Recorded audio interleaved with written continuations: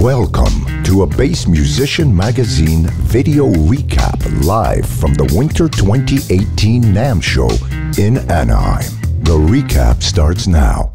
Hi, I'm Rob Elrick from Elrick Bass Guitars, and here at NAMM, the 25th year.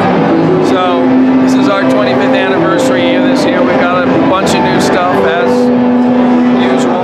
This year, probably the most notable thing is our new relationship with Derek Bennett from Derek Bennett's Bass Lessons. This is the Platinum Series DBS, Derek Bennett Signature Bass. It's essentially Platinum Series single cut bass with a particular set of options, features, particular wood combination, and also a pickup that was specially voiced for this instrument for Derek, and standard 18mm string spacing versus our standard 19mm string spacing.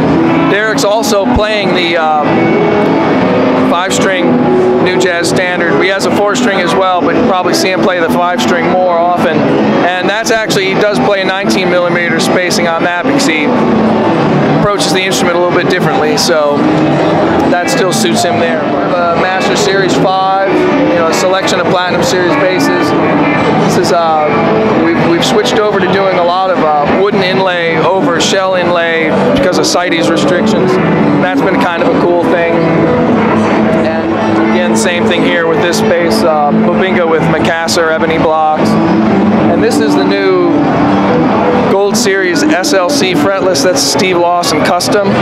It's a pink ivory 6-string fretless bass with 17mm string spacing, custom Aero single coil pickups, and a fully chambered body. And behind it's the Steve Lawson custom 6-string fretted Gold Series, standard Gold Series 6-string.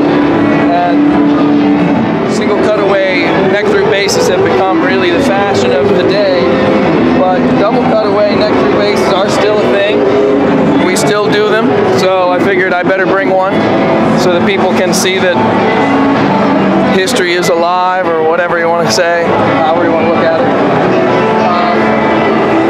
Also, we've got something new this year. We've had a lot of people asking us about doing a pickup instrument with a P-bass pickup, and the aesthetic of a P-bass pickup isn't really that complementary to my standard design, so we wanted to sort of design an instrument more with the aesthetic of the pickup in mind, and this is one of the first prototypes of that bass. We're kind of looking for a lot of objective feedback here at the show, and it's interesting. We've gotten a lot of really polarizing responses. People seem to have a really, really strong positive response, or a really strong negative response, which is, I suppose, is better than a lot of middling ambivalence.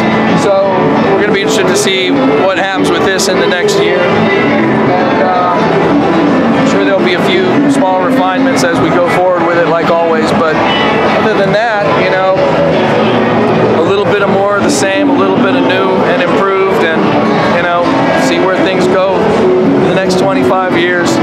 For more information, who'd want more information than that? But if you do want more information, you can go to our websites, elrick.com.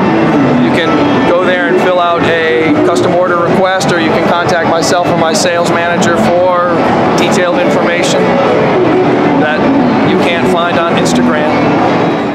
Thank you for checking out BassMusicianMagazine.com, the face of bass.